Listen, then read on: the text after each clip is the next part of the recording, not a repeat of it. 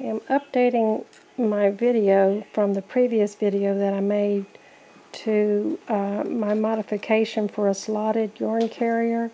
Got this little wire pigtail that's mounted under this screw and washer to help the yarn, to keep the yarn from popping out of that slot. Originally I thought that if I had the coil over here close, it would help the yarn stay in the slot better. But I'm finding out through testing that the farther away the coil is, the easier it is for the yarn to stay in there because it sort of holds it down.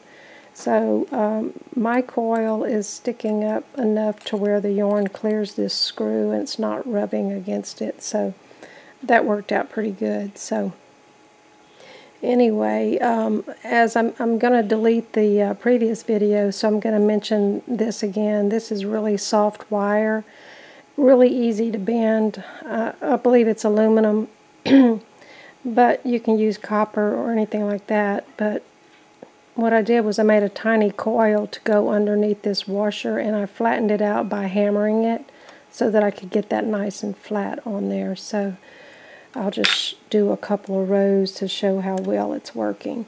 But first let me show you how to get the yarn out in the middle of a project. You just uncoil it. It's really easy.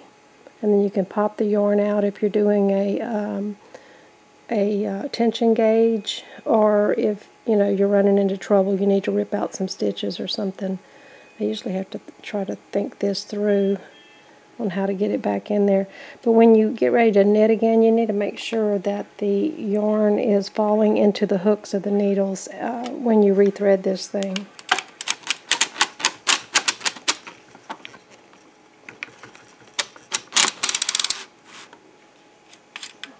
So I'm just doing some decreases on this practice piece.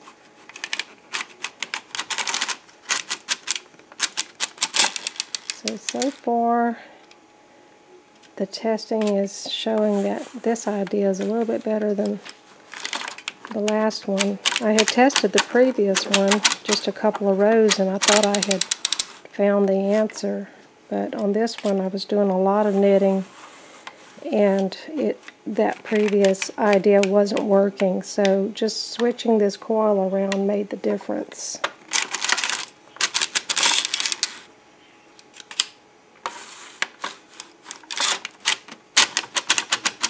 And my heel forks aren't in the right place. That's why those stitches didn't knit. It doesn't have anything to do with the yarn carrier. I just wasn't paying attention to my weight.